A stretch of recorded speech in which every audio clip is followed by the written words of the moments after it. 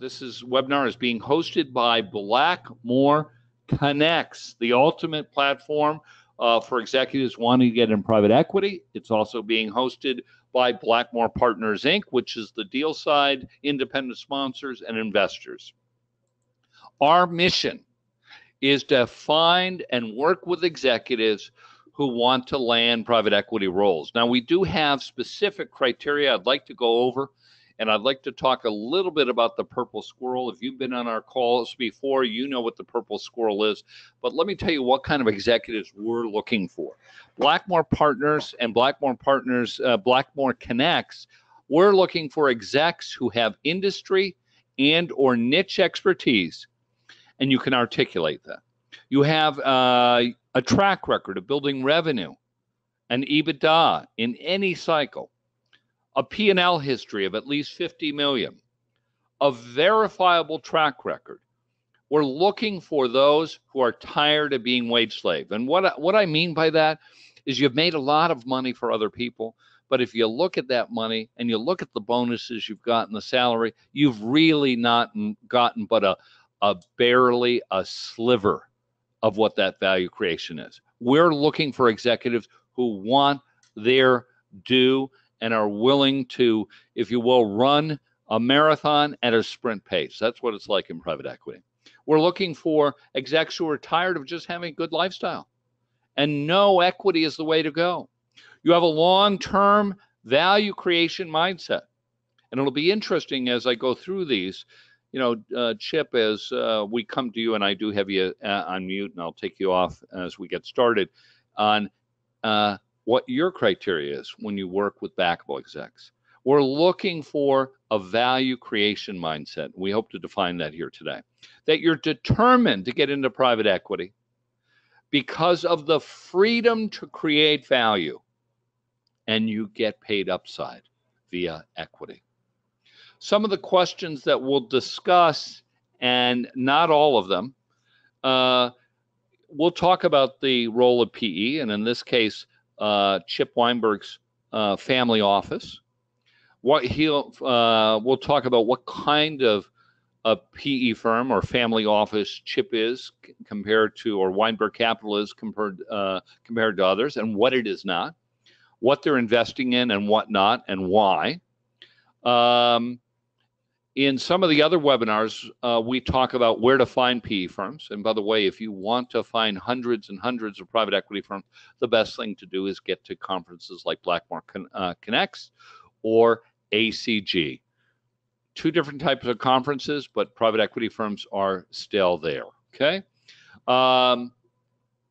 We'll talk a little bit in this pre-portion of why reaching out to 200 emails via 200 PE firms is the way to go to get the attention of private equity, to get to the tipping point, to get to the momentum, which is critical, and why it's critical to start building your connections with PE firms now, and a little bit about the email language. And we'll talk with Chip about that, what kind of emails get his attention.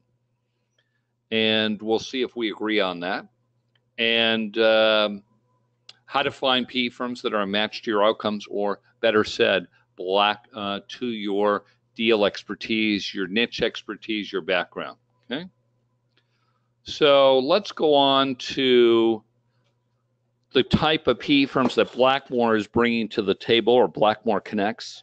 We're typically working with private equities firms that are investing in 3 million to 50 million EBITDA.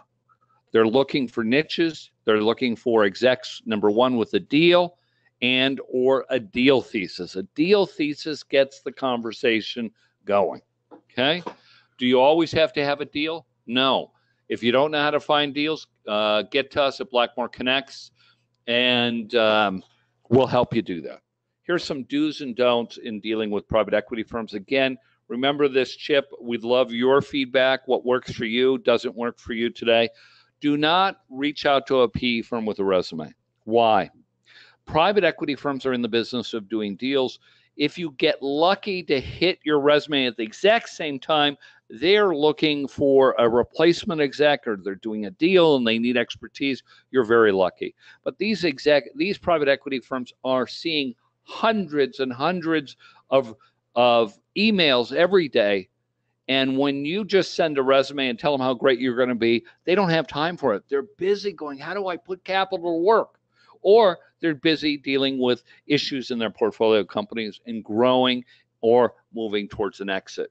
So a resume is not going to do it. What we want you to reach out with is a bio or a deal thesis. Now, what is a deal thesis? To Blackmore, a deal thesis is your ability to articulate trends, and given those trends, how will you take advantage of those trends by doing an acquisition in the 3+ million EBITDA? No startups, okay? So a deal thesis is your calling card, okay? So what do you write to get private equity interest if you have a deal thesis? Is right here. You know, I'm actively talking to proprietary targets. They want M&A minded executives. They are looking for proprietary targets. And this is a typical email. What to say when you're on the phone. You want to be able to articulate, or, you know, in your email, what kind of industry, EBITDA, that you have a thesis, and you want only a 15 or 20-minute meeting. Anything longer than a 15 or 20-minute meeting by phone is too much time for a private equity firm unless you have an actionable deal, which, you know, 99.9% of the executives don't at the time they start this process.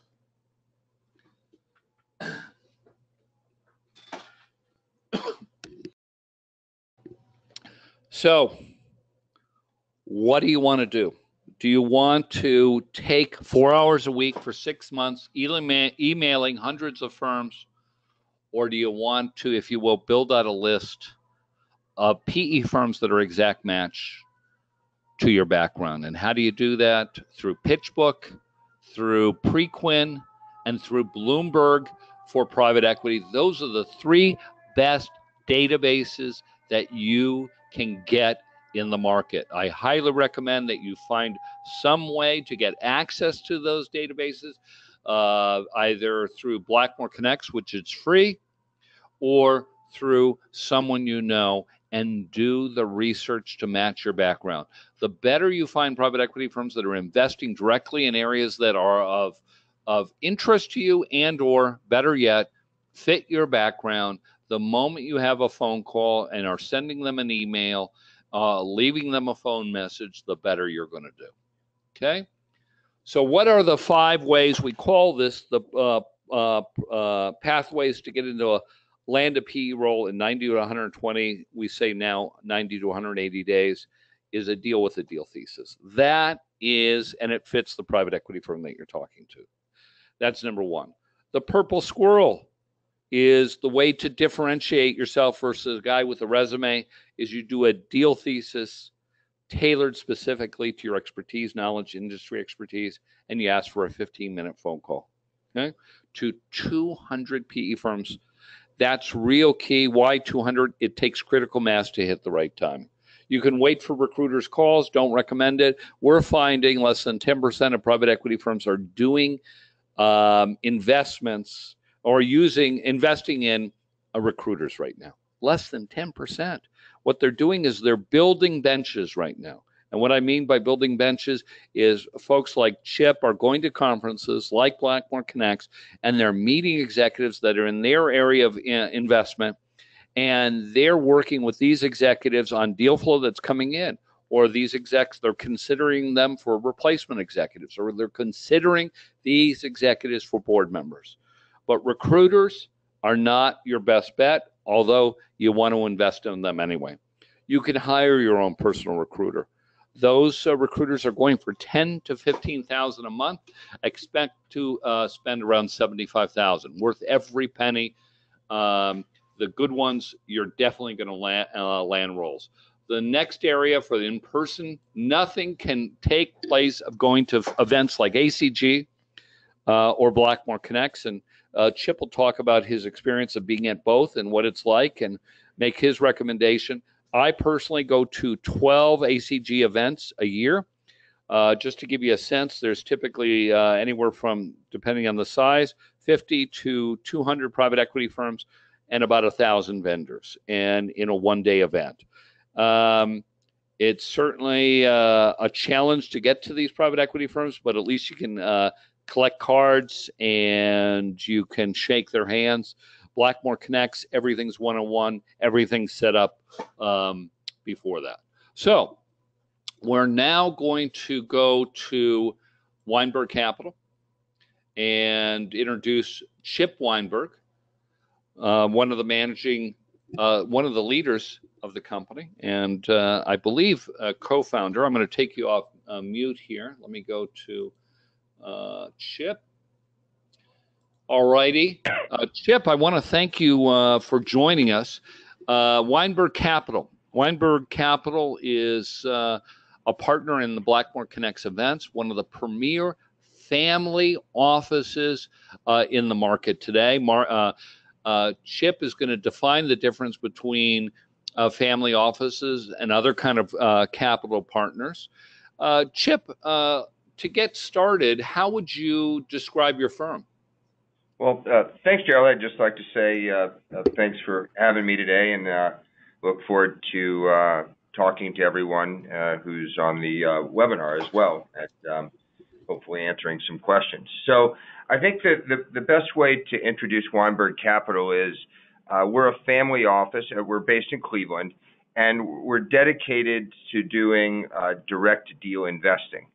And I use the word dedicated because I see us as a very good hybrid between a typical PE firm and a family office. And one of the attributes of family offices is a lot of times they are not focused on doing direct deal investing or acquisitions. A lot of times they will be investors in funds of funds or mutual funds and that sort of thing, or even more unrelated items like investing in venture deals or even things like theater.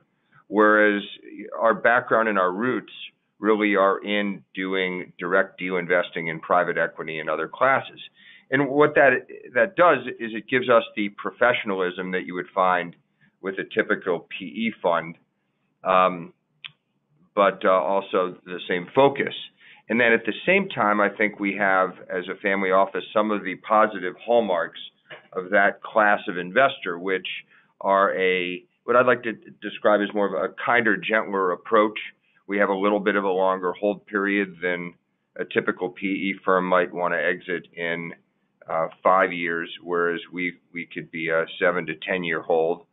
And we match up very well with a seller who's a family, an individual, or an entrepreneur versus another PE exit. And why is that? Well, that would be because a lot of the times when you're a founder of a business, it becomes your baby and you're very proud of it. You might have family members in the company, and you want to make sure that the company ends up in good hands, and we become a good shepherd for the next leg of its journey upward. And to do that, I think it's about creating the framework for protecting the people, battling against the image of PE firms sort of selling off assets just to increase the bottom line, and being flexible with our structure. In terms of what we look at, we tend to be in the lower middle market, kind of 3 to 7 million in EBITDA sweet spot.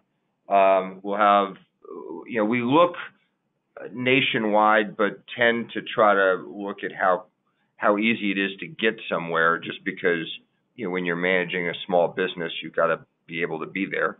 And then we like manufacturing's our home base, but we like consumer and distribution. And then something I can certainly be talking about, we'll open up other areas if we're backing an executive that really knows a sector well. So talk about that for a moment. Since we're talking to so many executives here on this call, what does it mean, backable? What do you look for in the traits? You heard me cover some of the traits we look for in a backable exec. How would you articulate it? Well, there's certainly a lot of different features of a backable executive, but one of the most important is they have industry knowledge that enables them to take a business and look at it with an eye that somebody that wasn't familiar with that sector would see or wouldn't see. So they could look at healthcare as a good example. It's an area where I have not really looked at a healthcare business since the Affordable Care Act. I'm too afraid of the reimbursement risk issue. I don't know it well, and it's harder to sort of get up to speed with something that has that many sort of legislative items around it. If someone comes to me and says, I've run 3 healthcare businesses, I know the sector, I understand the regulation, I know how to spot opportunity, then there's really something there. I've got a person that can say, here's why this company is good, here's why I can grow it. Whereas if that same deal just came across my desk, I probably would be afraid of it. I just wouldn't know what I could be missing, even if it looked like a good company. You talk about that they have to have run. What about COOs or CFOs who have a CFO/COO role being backable? They definitely could be. I mean, obviously, it's different degrees. It depends on what anybody did and what we're looking at. But absolutely, someone that was a CFO and understands the operations could also spot things. And I think it's about playing to the strengths of whatever it is you're good at, and to the extent you have knowledge, and certainly even more important, you have a deal available or in front of you that's actionable. That goes a long way. I think another important thing, attributes, I think it's also being authentic. I think if somebody comes to me and they say, hey, here's where my skill set is, here's what I'm good at, here's what I can do, here's areas where we should look, and I'm not as strong here, that tells me that I can trust their abilities. I mean, they know what they're good at, they know what their strengths are, they're not trying to be something they're not. So I can work with all forms of someone in front of me. It's just a matter of identifying how they fit against whatever the target is. If they don't have a deal and they have a deal thesis, tell us about the role a deal thesis plays. And you see many of them because you come to so many BlackmoreConnects conferences. Talk about the qualities of a deal thesis, what is contained into them, and how they serve to start the conversation. Yeah, well, certainly a thesis, starts providing an actionable strategy around where you can build a direction that can result in something you can buy. In my experience, as you mentioned, I've been to many of the BlackmoreConnects conferences, and I think they've been fantastic. You guys do a great job of taking what somebody thinks, either honing it or helping executives find actual targets, or working with them to, even if they have a target, maybe attack it in a different way so that it becomes more actionable. But I think when you have a thesis and a strategy, it gets my attention because it means among all the emails that I'm getting, resumes, as you mentioned, or whatever it is, the probabilities that call could result down the road in an actual company that we own jointly with that executive go up exponentially, because you've narrowed your focus. And if the thesis revolves around the expertise of the executive, then everything starts to end up in alignment. Another good example would be even for me. Let's say I'm traveling around. I go to some ACG events and I'm meeting with investment bankers. And if the investment banker says, Chip, what are you looking for? And I go, oh, I like pretty much anything. I like deals up to this, and send me whatever you got. That will usually produce less result than if I tell them, I really like niche manufacturing of consumables of 3 to 6 million in EBITDA on the East Coast that's run by a family. Then they're going to know to put me with an industrial banker, they'll know what I'm size range, and it gives them information to keep me in mind, which increases my odds. Yeah, that's really great. I think that's very important for the executives here. We're getting inside the mind of private equity, and a deal thesis makes you top of mind. It gives the PE firm, the family office in this case, something to grab onto and play off of, which is much different than a typical conversation or a lead-in that happens day to day. Chip, I don't know how, some private equity firms we talk to get thousands of resumes every year, just because of maybe their name is more household or visibility on the web. How many contacts do you get from executives, and typically how do they lead off, and how do you process that versus someone who sends you a deal angle? And when I say deal angle, I don't mean an actual deal, but hey, this is where they want to go. They're looking for backing. What's the difference? Well, all right, so sort of parse say there's two questions you asked. The first is I get maybe 2 to 4 resumes a week probably from different things. I mean, that's just a generalization. Some weeks it's more, some weeks it's less. If I just get a cold resume and I have no connection with the person, I basically have a file called resumes that I would probably move it over to unless there was something specific about it or they happened to hit at the exact moment when I was doing a search, which is probably unlikely. The second type, which is a little better, is they're leading in because a good friend of mine or somebody I know has given them my name, and out of respect for that person or friend, I'll look at the resume, and depending on the level of closeness, I might give it a more of a read.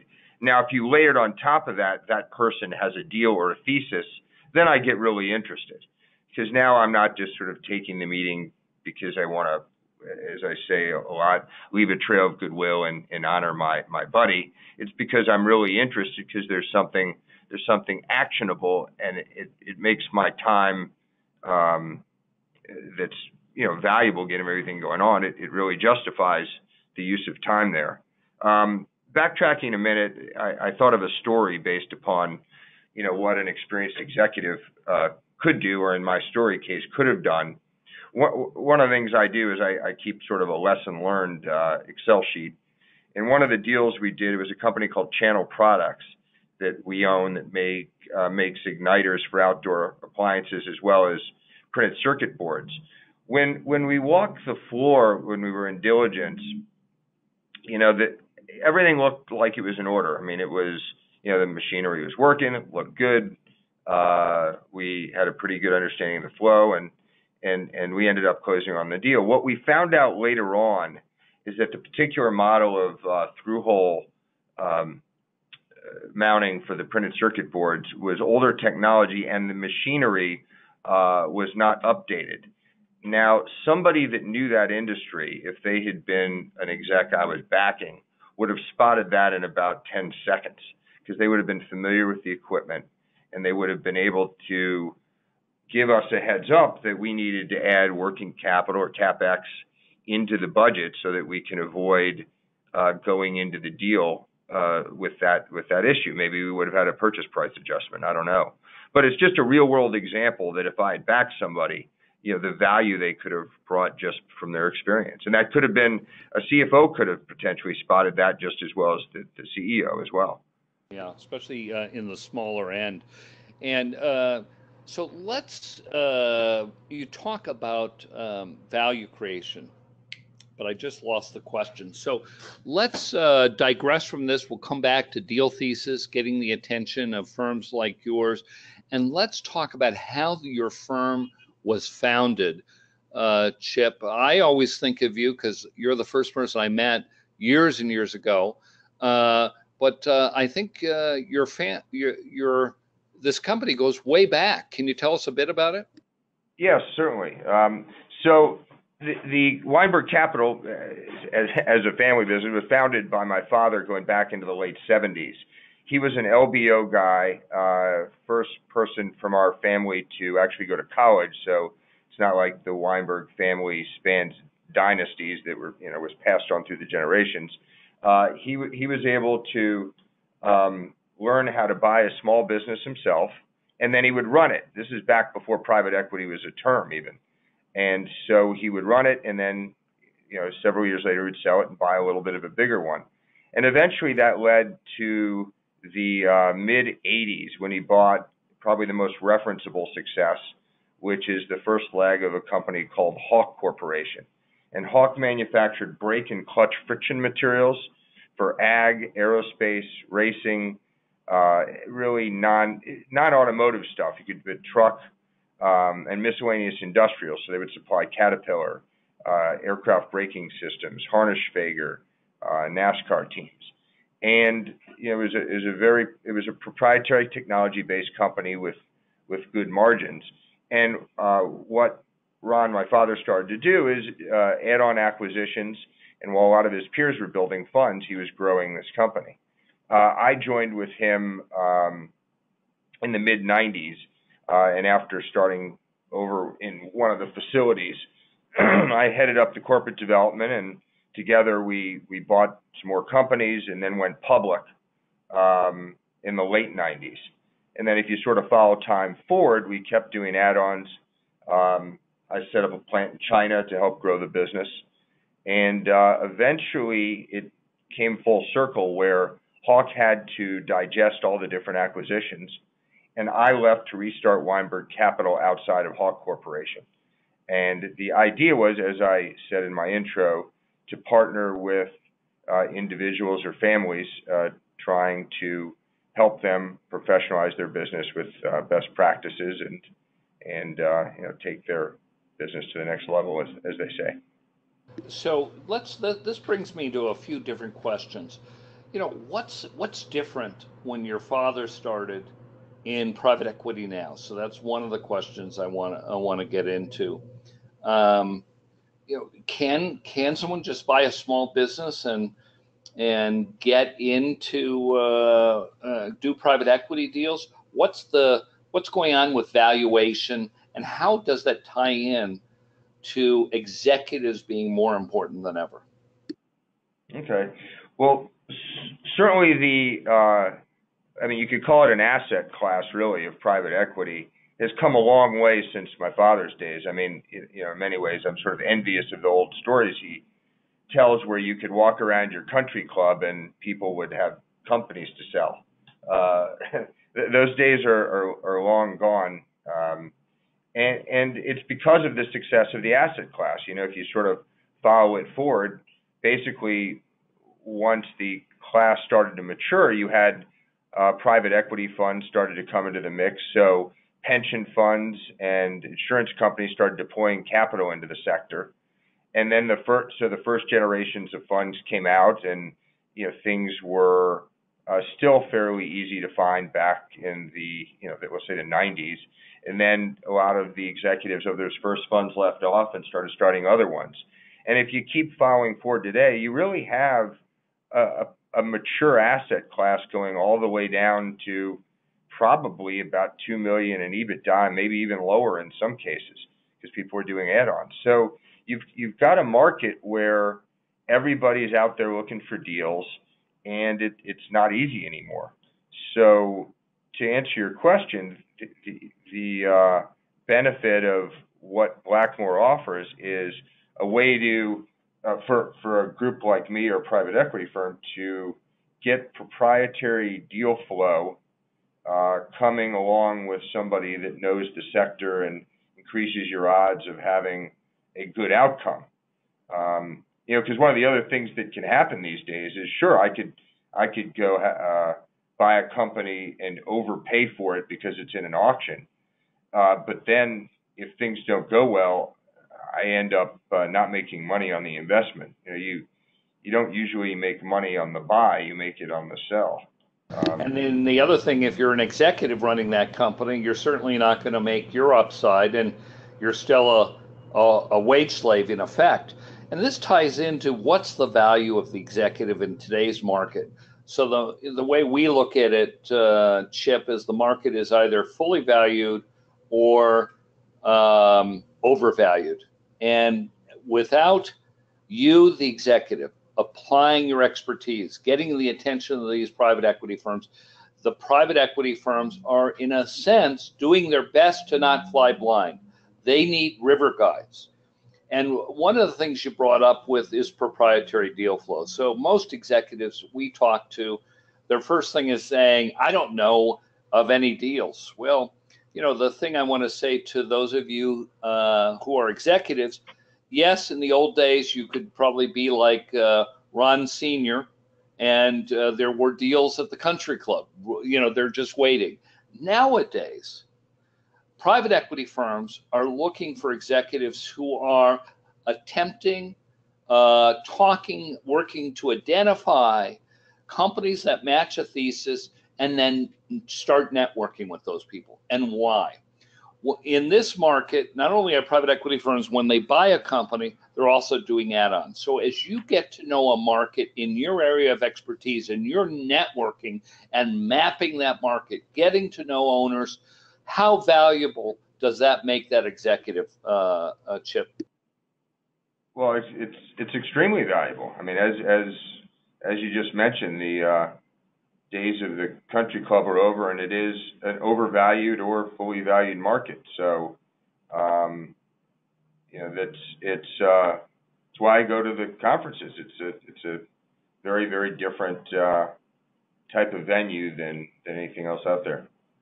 So while we're on about finding deals, I'm going to ask you about how you find deals, but what we do with executives who are coming to the conferences and working on our backable exec process is we have one of the biggest owner databases around that we subscribe to. What we do is we get from the executives the NAICS codes associated with their industry expertise, and we start building out Excel spreadsheets, get the phone numbers, get the emails, get the website, so that executive can quickly scan those companies and weed out the ones that are not.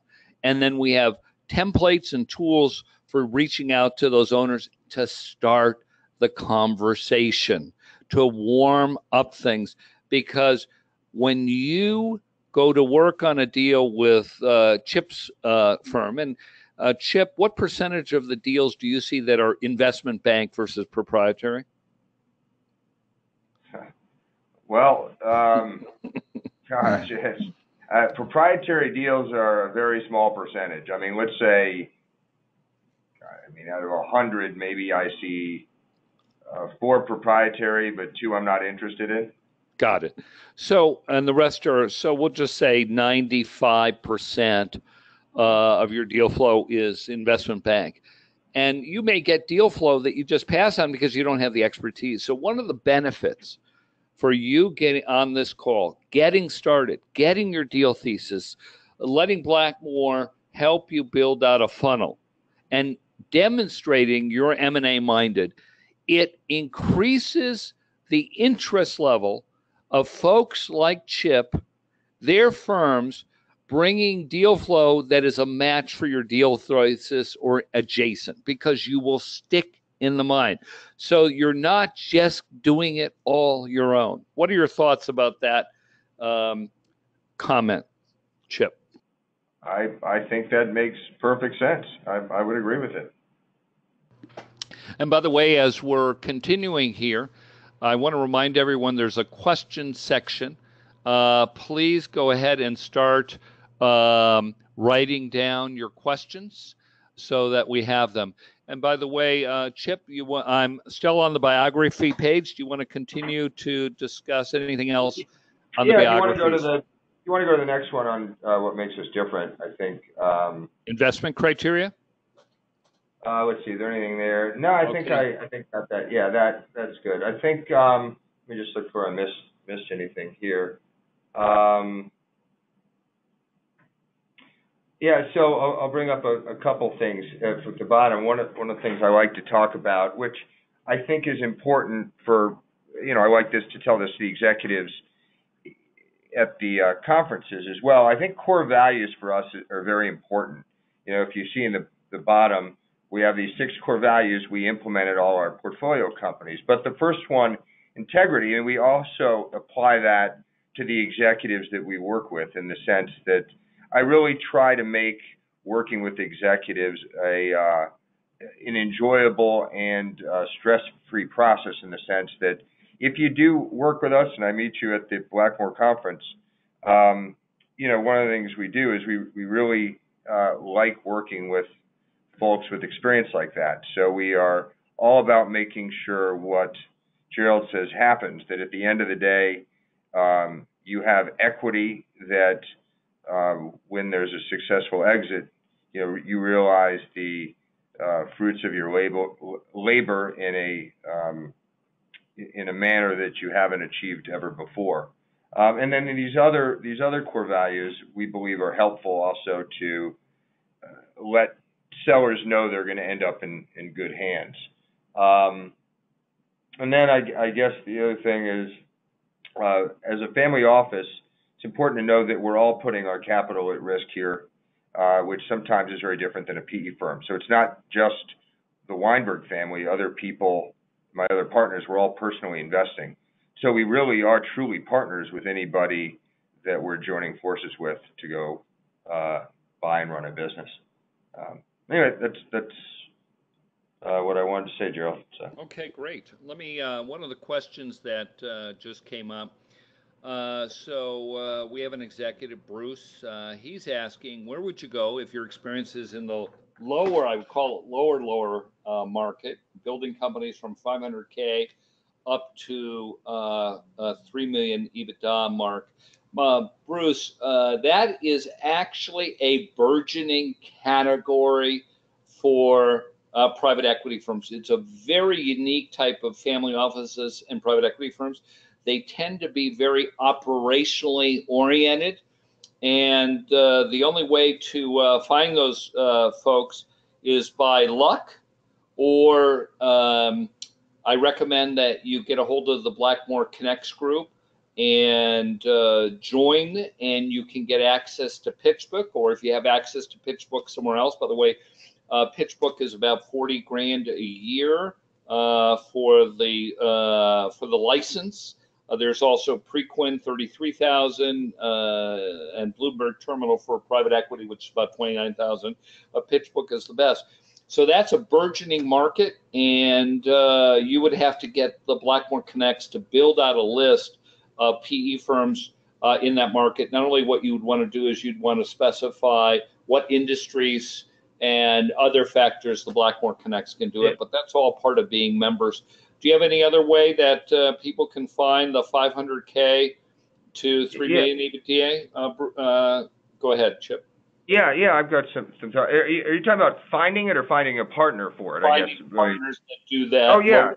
Yeah. So there's two thoughts. One is, and this is my personal answer, if there's something smaller, I mean, I guess you get down to 500, that's getting a little low, but let's say you're maybe 1.5 to 3. There's certain industries that have gotten so overheated that will go down farther for platforms if the company can pass the screening tests of a standalone, and those would be things like aerospace or food or two sectors, and even to some degree measurement and testing can fall into that sector.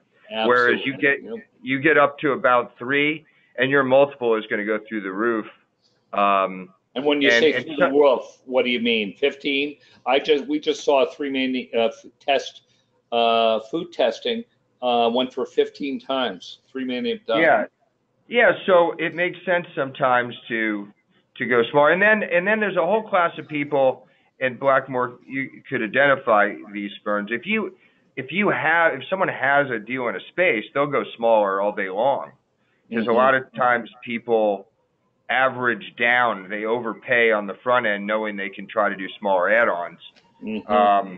So if somebody brought me a company that was an MRO and wheels, brakes, and landing gears, I'd go as small as made sense because we own something in that sector.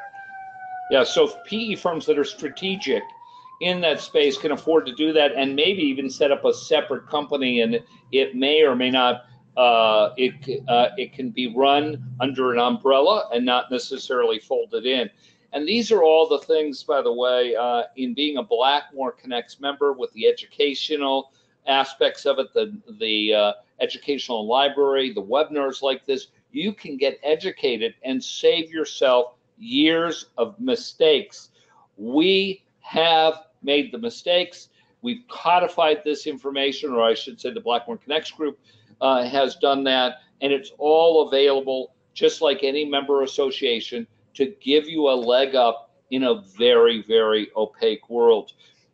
Talk again, a lot of executives don't understand about why deals of a certain EBITDA are too small to afford by a private equity. Talk about the expenses that go into a deal that impacts. Yeah, the costs of buying a company have become significant over the past 10 years, and the cost of the diligence is really unrelated to the size of the EBITDA. Matter of fact, sometimes smaller ones are more expensive because they don't have the infrastructure to provide the data that you need. So, as a good example, usually legal diligence is going to be north of 100,000 on the low end. 100 would be low. And you've got quality of earnings accounting, you've got environmental, you've got business diligence, maybe marketing. All in, you're looking at typically $250,000 to $500,000 of diligence, and that's because we're basically betting, even in a small deal, you're betting a lot of money that you're not missing things. And we're fiduciaries for money for the banks and everyone. So we've got a series of steps we have to go through regardless of the size. And it just we have to make sure it's worth it. If the cost of the deal is more than the EBITDA of the company, that gets problematic, unless, there are examples where people will try to, and Gerald will know what I'm referring to, do like 5 small deals at the same time, and that way can leverage. But that's usually the exception. That's very true. So I have a few other questions here as we go along. This one from Paul, and I'll take the first answer, and then you could add on to it. How should execs protect themselves from the PE firm cutting the exec out of the deal? Well, Paul, if you're working with Blackmore, first of all, we sign an NDA and non-circumvent with the executive, and we get all of our private equity firms to sign NDAs and non-circumvents with us. So that's the way we do it. So you got to have the proper forms to do that. What are your thoughts on that, Chip? Yeah, I mean, it's certainly a good question. I think that you've got to rely on, well, you guys would obviously be able to help in this regard. What's the reputation of the PE firm? I mean, find people that are, in their, common LinkedIn profile and ask them what their experience has been doing with different people. You could do that with several people in the firm, and you ask around, and then I think you're right. You step carefully and you protect yourself. And, I think you just got to go into a relationship with your eyes open. And if all your interests are aligned and you do those things, you'll be in good shape. That's also why I talked about integrity, because I know that if I were, an executive on the other side, I would be worried about the same thing. And it's my goal to make sure that people are happy working with us. So I get a good reputation, and anybody that's ever called says good things about working with us. And that's our mission. It's really, really important. And something else that comes to mind, Paul and all the other executives, you got to date a lot. How else did you find out who you're going to get married to? Now, some of you got married to the first person. That may or may not be so, has some worked out for you. But dating a lot, interviewing lots of private equity firms is critical. Being a member of BlackmoreConnects, up on the website, on their BlackmoreConnects library. There's dozens and dozens of interviews and panels that we've been doing over the years to give you the ability to compare and contrast and develop specific criteria that you've never been able to do before. In addition, getting on the phone with 50, 100 PE firms and learning about their investment criteria, learning the questions to ask, that's all part of the training and development the BlackmoreConnects group does to prepare you for choosing the right PE firm. Let's go to another exec here, Brian. For an exec that has driven successful turnarounds through strategy and growth versus financial engineering, and by the way, Brian, financial engineering is pretty much dead at this point. It's just not enough juice. And everyone else has figured it out. So as a competitive advantage, it has disappeared. We'll hear from Chip on that. So versus financial engineering across several different manufacturing industries, how do I best to shape the ability to interest a PE firm like Weinberg? Well, first of all, I do think financial engineering is dead. I mean, I was never a believer in it, even at its heyday. That just wasn't our thesis. I thought that could produce short-term gains, and it's also a little bit like rolling the dice. But I guess in terms of the question, I think it's demonstrating the track record that you just indicated, and then having the thesis or the potential target such that there's a way to put it to use. So, I mean, to Gerald's point, I get a lot of resumes of people that look like they've got a pretty good track record, but unless there's something going on behind it, either movement towards a company or something I can act on, all I've got is a resume then and I'm still out looking for deals. And there's nothing wrong with a resume other than the fact that I can't do anything with it unless I have a company to put it with. So, and right now all the ones I own have executives in them. So it's about the demonstrating part is just part of the resume. The more important piece is having a strategy and a company to put it to use towards. And that's that's really great. Actionable, right? So we need a strategy can lead you to think about deal flow that's coming across your desk and go, whoa, that's something Brian just talked about. Let's get to work and see what he has to say, and building up that momentum of it. So, Brian and all the executives here, you got to bring something to the table.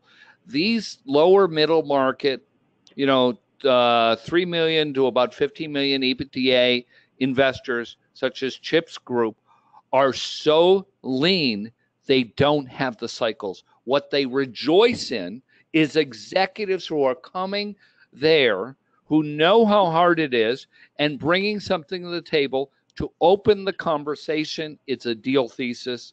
That is, what trends are going on? And then given those trends, how would you capture the value through acquisition? What would an acquisition look like? And we're not saying that you have to know a target, but if you're working with BlackmoreConnects, they can help build out the funnel list. And you can say, here's some of the what I think we should start acquiring. Here's the general characteristics. Chip can then go to his bankers and go, listen, I know you guys see these kind of deals. I'm working with an executive. We have an investment thesis. I'm behind it. Bring us your opportunities. They can reach out to their network, and it gives them a reason to do that. They don't have time otherwise. Chip, commentary?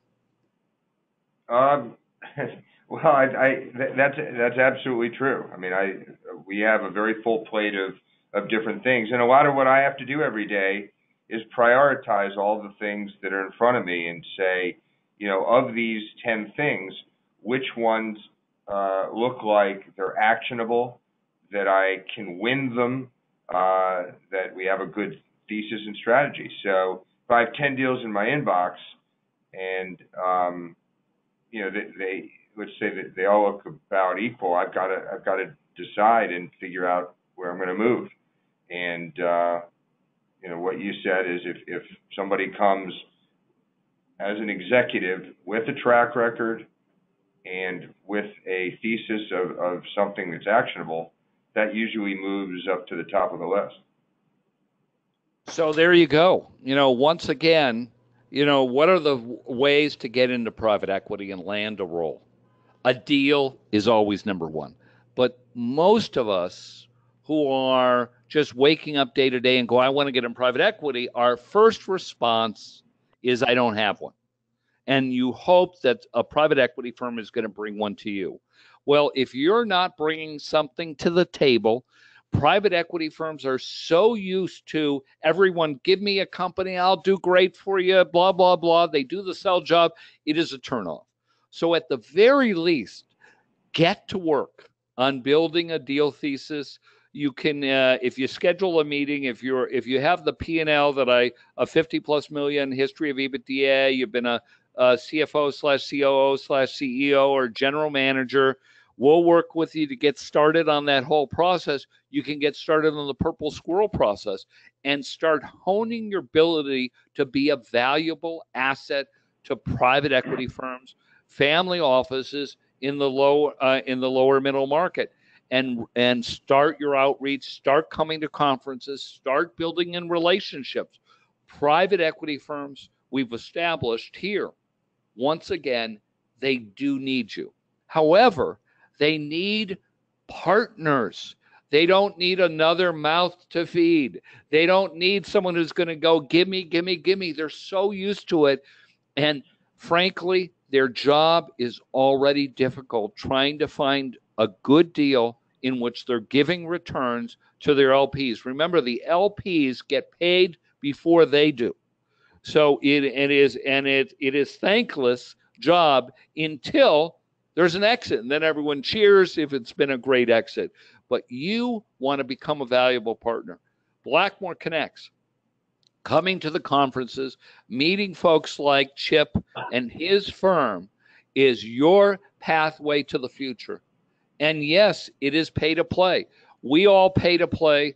We go to ACG meetings and other types of meetings because in private equity, this is the way it's done. It's hard. Chip doesn't have time to go travel around the country and meet executives. It's either that or forgo deals. So you want to go to where they are, ACG, BlackmoreConnects, and maybe there's iGlobal and a few other Partner Connects types of events. I think, I'm biased towards Blackmore Partners. You can wait for recruiters to call, but in the private equity world, they're just not that big, and it's getting less. You can hire your own recruiter, very expensive, but still worth it, or you attend networking events. It is going to cost, and BlackmoreConnects does it the best.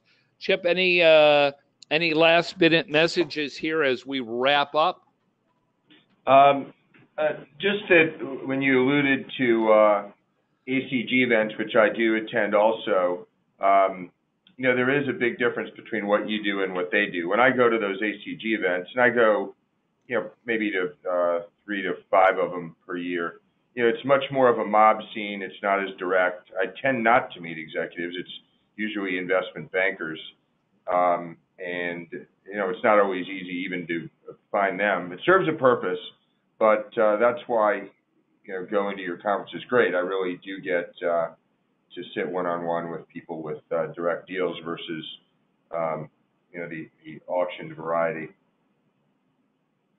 Well, really great. I do want to say our next conference is coming up April 11th, and one of Chip's colleagues will be at that. Who's going to be from your group at the April 11th in Chicago, 11:30 to 6:30?